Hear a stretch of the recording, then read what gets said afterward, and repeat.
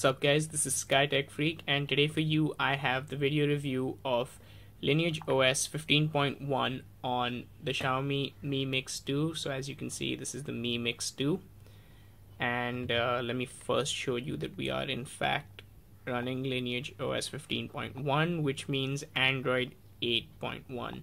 So in About Phone we can hit Android version a bunch of times, get into that Android Oreo Easter egg, and I don't know who this is supposed to be, like the Oreo octopus or whatever, but that's the Easter egg you have in Oreo. You can also hit Lineage OS a bunch of times for their Easter egg, which is apparently a Lineage OS octopus. Anyway, we can also go into the contributors, and I think this is really cool where they just have all the contributors' names in like a Lineage OS logo. Apart from that, you can go to Lineage OS updates, and since this is the official stable version of the nightlies that is available for this device, so this is official Lineage OS 15.1 and they are nightlies and they are stable. You can get them through checking in Lineage OS updates if there are any new updates, and then you can just download and install them through the recovery. It'll happen automatically over the air, again because this is the official Lineage OS and not an unofficial version. Like I said, this is a nightly, but as far as functionality in the ROM is concerned, I use it as my daily driver. It is 100% stable. Wi-Fi works, Bluetooth works, as you can see 4G LTE works, calling, texting, location, all the basics and the advanced, I guess everything basically works 100% on this ROM. This is actually Nova launcher. This isn't the default launcher of Lineage OS. That's Trebuchet or something like that. It's a pretty good launcher in itself. I just believe Nova launcher gives you more customization and is just a better launcher. So I'm running Nova launcher, the beta version on this. Apart from that, let's talk about what is new in this ROM in the sense of what is different from stock Android. And to be honest, there's not much because Lineage OS tends to be really close to stock Android and only adds in a few features. But the few features they add in are actually very, very useful. So some of the features that have been added, you can go down to System and you can change around the buttons and layout. So you can click this and you can invert it. You can have an extra button on the left and the right. What double tapping the home button does, what you get if you long press the recents button and things like that. Like I have set holding back to close the application. I've set holding recents to do split screen, and obviously holding home goes into Google Now. So that's some of the cool features as far as customization goes in buttons. There's also gestures, and there's just the one gesture in this ROM, which is from any screen. If you double tap the power button, you go into the camera and then you can look at Vegeta or Goku and take photos of whoever one out of those two that you prefer. So that's a pretty cool gesture that they have also added in. Apart from that, some of the really cool changes they've made are in display. So live display is basically, it reduces the white light coming from your phone and puts warmer tones on the display at night, so it doesn't hurt your eyes and doesn't hurt your sleep cycle. That's something that a lot of phones are doing these days. In advanced, you can also choose styles. So accent is basically when an application is loading, or when anything in the system is loading, or an app is asking you for new permissions or something like that. Like as you can see here, the cancel is in the blueberry blue that I've taken, and style is written in the blueberry blue. So you can change the color of that. You can even have it black, but you can't have it black in the dark theme, which is interesting. You can now also change the theme from light to dark. So this is what the dark theme looks like. It takes just a second to kick in. You can go back to the light theme because I prefer the look of that. So that's something cool in display as well. There's also ambient display still here. There's also double tap to wake and double tap on the notification bar to sleep, which is nice. But ambient display here, besides just getting triggered when you get a new notification. So obviously when you get a new notification and your phone is turned off, the ambient display does trigger. But another cool thing they've added is that if you pick up your phone from a sitting position Also, it triggers the ambient display, which is what that was and is just right now. So these are some of the cool features they've added. Apart from this, something really cool that is also there is when you make a call, you can actually record the call. So this is what it looks like when the call is actually in process, and I've just blurred out the person who I was calling, but you can press, this is a screenshot of course, but you can press record call, and when you do that, basically you get a voice recording of the call on both ends. Now the legality of that is kind of sketchy, and I know for a fact that Android has locked it out of manufacturers, so now manufacturers can no longer give this feature unless your device is rooted. They've stopped support for recording the call unless you have a rooted device, I think as of Android 9.0, but I'm not entirely sure. This of course is Android 8.1, so if you are not rooted, you can still record your call. Again, like I said, the legality of that is sketchy, but you can have your phone calls recorded if you would like to record someone's conversation when you were having it with them over the phone.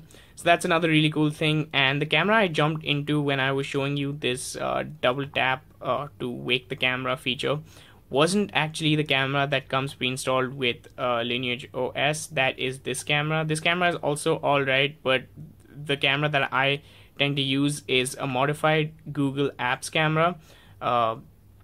And the reason I'm able to use Google Apps camera and I get to use all these cool features like slow motion video, lens blur, portrait mode, and things like that, photosphere, is because I have actually not only rooted my device using Magisk, of course, I should have mentioned that before. My device is rooted using Magisk Manager, but one of the modules I've installed, so yeah, there's that module I was talking about.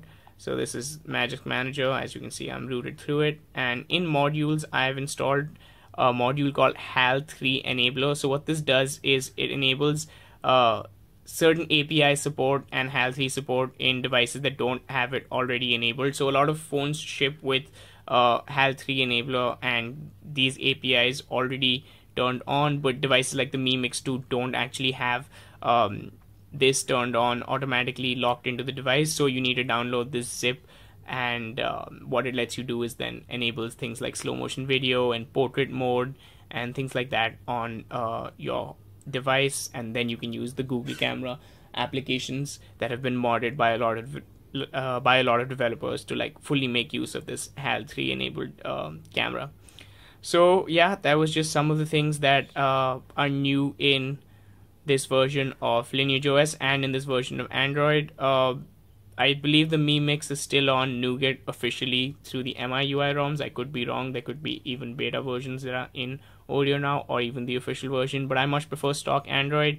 So now I think that we've gotten a good overview of the ROM. Let's reboot into recovery mode and take a look at how you want to flash this. So to do that, you want to hold the power button and the volume up button. I actually made a video of how to unlock the bootloader on this device and how to install a custom recovery on this device, and I'll link that in the description below. If you have a Mi Mix that doesn't have an unlocked bootloader, that video will be very helpful. And even if you have an unlocked bootloader but haven't been able to flash a custom recovery, that can help you in both those things. So here it is. This is the custom recovery. Let me just take you through the steps you now need to install the ROM on your phone. Let me just unlock it with my password. So the new TWRP is also encrypted based on the password you put in if you have the right version of Android, etc. So like it says, it's going to just now, I've put in the right password, so it's just going to decrypt all my data. This does take a minute, so it is a little tedious, but it's completely worth it, I think, because before this, if someone got a hold of your device that was rooted and they could just reboot into recovery mode and wipe everything and install a new ROM. So once you've successfully booted into your custom recovery, the way you want to install this is first you want to go into wipe and just swipe that across. You don't need to go into advanced wipe or anything, just from the main menu, go to wipe and just slide that bar across. So that's the first step. Then you want to go into install, and there's a few files. I will link all of the important files in the description below, of course. So the first file you want to install is Lineage OS 15.1, whichever version is the latest one. I will put a link to download the latest Lineage OS for this phone in the description below. After you've installed Lineage, the next thing you want to go into is OpenG apps. So the OpenG apps you want for this device and this version of Lineage is ARM64, because that's the type of processor that this phone has, and 8.1 because you're going to be running Android 8.1 because it's Lineage 15.1. After you're done with that, you then want to flash Magisk. There's two versions of Magisk, the 16.0 and the 16.7. I do believe somewhere during the chain of the official Lineage OS 15.1 updates for this device, they did break support for the official 16.0 version of Magisk. So if you ask me, I would suggest flashing version 16.7, which is the beta version.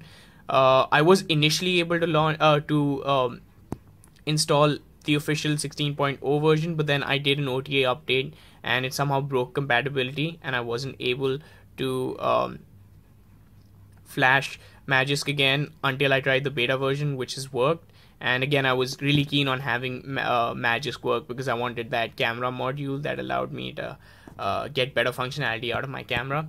So anyways, after you are done flashing Lineage 15.1 and you flashed OpenG apps ARM64 8.1, the next thing you want to do is obviously flash Magisk, which could be 16.0 or 16.7. After you flash that, if you want that extended functionality that I was talking about, you want to go ahead and also flash the Gcam, slow-mo, and camera 2 API enabler. So you flash that. Now each time you flash one of these zips, you don't need to reboot. You just want to go back and flash them sequentially and reboot only at the end after you flashed all of them. So I'll go through that sequence just one more time. Lineage, G apps, Magisk, and then camera enabler. And then at the end of that, you just want to hit reboot and reboot into the system. And hopefully, if everything has gone well, you should be able to reboot into your new Lineage OS custom ROM. That's it for now, guys. So if you like the video, please like the video. If you liked it enough, consider subscribing. And that's all I have for you now. If there's any other ROM or something to that extent for the Mi Mix 2 or any of the other devices that are featured on my channel that you would like me to work on or do a review of or do a tutorial of, just let me know and I'll be happy to do that. Hit me down in the comments below. That's it for now. Thanks, guys.